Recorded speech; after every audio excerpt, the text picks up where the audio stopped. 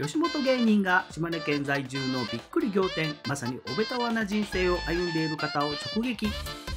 大先生から役立つことを学び取るこの番組、題しておべたわまるまる大先生。さあということでございまして、木崎さん、今日はですね、島根県雲南市に来ておりますということで、いいとこですね。ね、もうなんか書いてるしな、巨大迷路って書いてる。もうこんなんもう見ていいの？もう今日はどこに行くんでしょうか。わかるて。もう今回の大先生なんですが、借金、移転、苦難を乗り越え、独学で超巨大迷路を作っちゃった大先生ということなんですが、これね、前回神楽の時ですかね、プレゼンをしてもらいましたが、その中の1個で気になってたんですよ。確かに迷路あったよね。迷路って書いてて、前回気になってたから行きたかったんでね。もう書いてます。ドラゴンメイズさん。ドラゴンメイズ。何これ、めっちゃ楽しそう。おお、何？ちびっこカーランドや。何これ。100円？めっちゃええやん、こんなん。この時代に100円？あ、こんにちは。あれ絶対大先生や。こちらの方ですか？絶対大先生ですやん。今回の大先生でよろしいでしょうか？ああ、まあそうでいいな。ああ、迷路作られた。ああ、大先生よ。この方が今回の大先生、田中隆さん。ゴールまでおよそ2キロという超巨大迷路を独学で作っちゃった大先生。ここドラゴンメイズは年間4万人以上の方が訪れる一大スポットなんです。これお一人で作られたんですか？なんでこう迷路を作られたんですか？慌てずにちょっと慌てすぎ。すいませんね。いや、その隣座るかお前。中学生かお前。あ、美味しい。一息ついて超巨大迷路を一望できるという場所まで案内してもらうことに。見晴らしすごい。なるほど。うわー、これ無理やで。うわ、めっちゃ迷路や。うわ、こんなん無理。でっか。広っ。こちらが田中さん自作の超巨大迷路。大きさはなんとサッカーコートぐらいのサイズ。毎年のように新しいコースを増設し、オープン18年前と比べて7倍もの大きさになりました。ここで田中さんから提案が。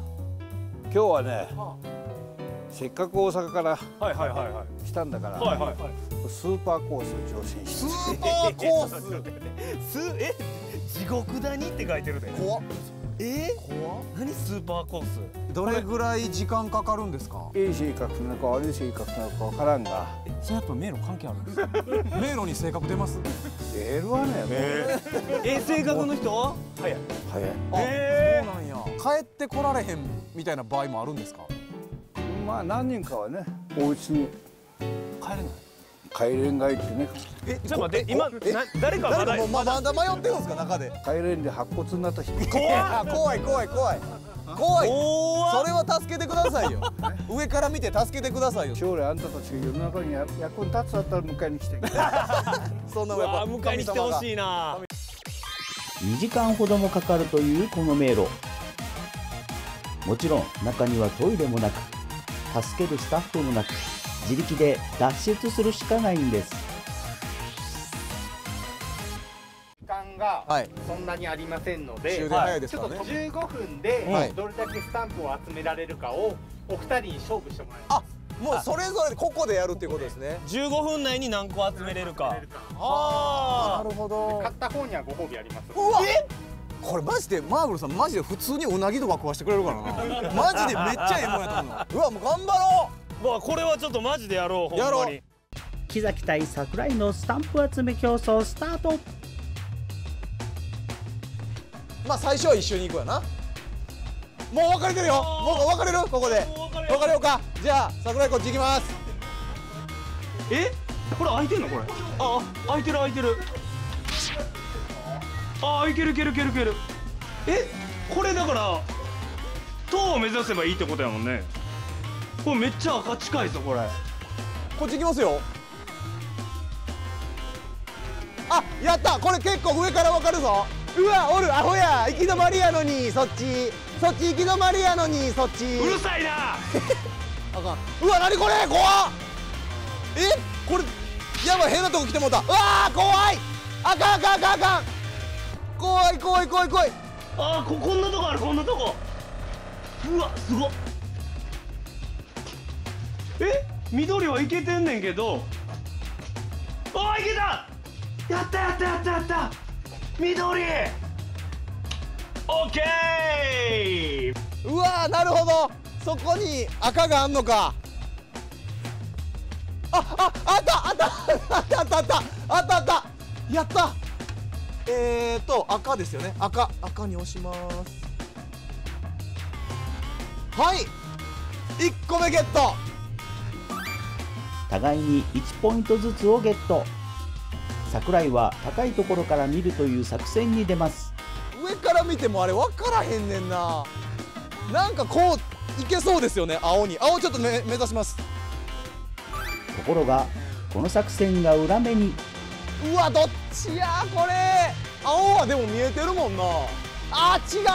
行き止まりやった。くそー。こっち行きますよ。これどう、これ行くんかな。無理して飲まないでねって書いてるやん。あ、ちょっと待ってください。これ違うかも。これだからもうこっちに行くしかないっすよね。一方順調なのは木崎です。きたー、よかった、水色きたー。オッケー。よーし、水色ここやな。オッケー。ちょっと疲れますが、すいません。あかんわ。こっちも道ないやん。コツつか、よっしゃー、キーマー。オッケーオッケーオッケー。黄色、あ、いっちゃん最初か。よっしゃちょっと待ってください。ちょっと待ってくださいね。道ないんすよ、こっちも。迷った。ちょっと待って、ちょっと見てきます。迷った。道ないわ。こっち道ないっすわ。ー。よっしゃー、赤きた。よし。4つ目。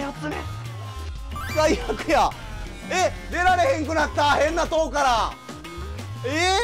ちょっと待って、ここ違うんや。いや、もうカメラさんが体力が。せめてオレンジ屋根裏を押したい。脱出しても。ちょっと待って。さあ、戻ってきてもらった。あれ、これ閉まってましたっけ。あれ、ちょっと待って、僕。当たります。終わった。さてその結果は。おもろい。すっげえな、思ってるよりむずい。木崎のスタンプ、どれぐらい集まりましたか。僕は4つです。はい。私、はい。櫻井の記録は、はいこちら。嘘や。閉じ込められててん、ほんまに。変な建物になんか、ご褒美がそうや。あるとおっしゃってましたじゃあが、ご褒美は、はい。番組プロデューサー伊藤さんから伊藤さん何ですか。タグになります。強っ。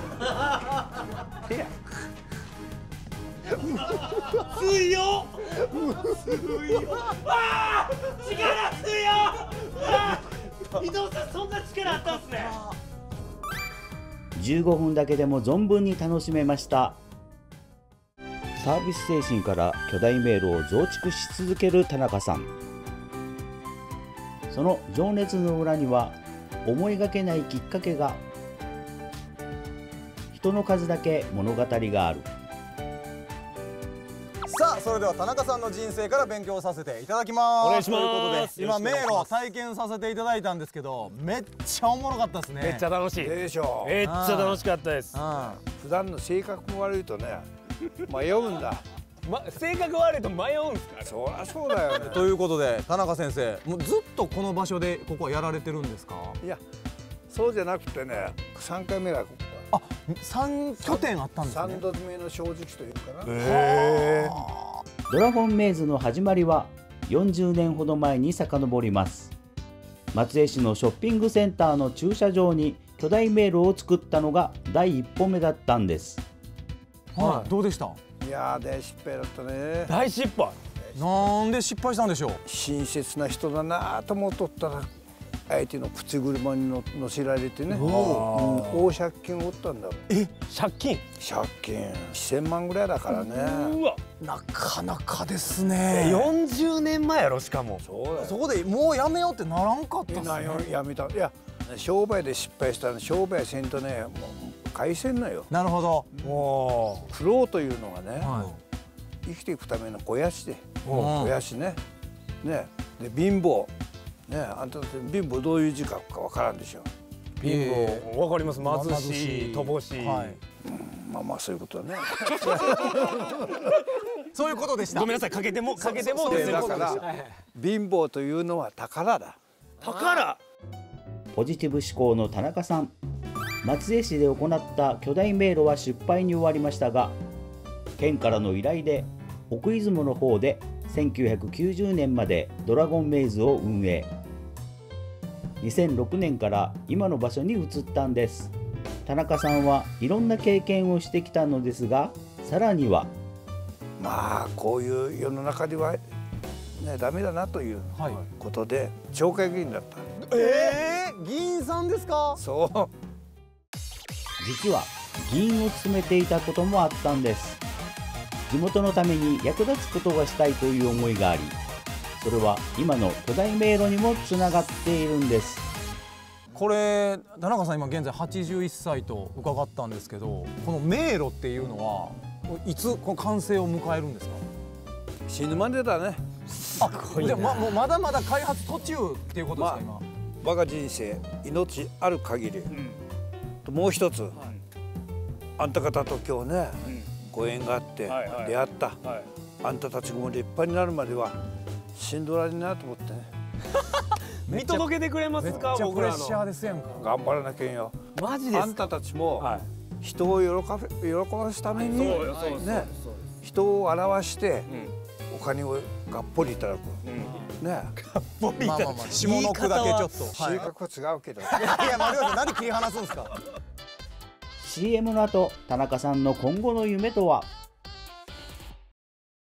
子どもたちに楽しんでもらいたいという気持ちから超巨大迷路を独学で作っちゃった田中さん。今後の夢とは。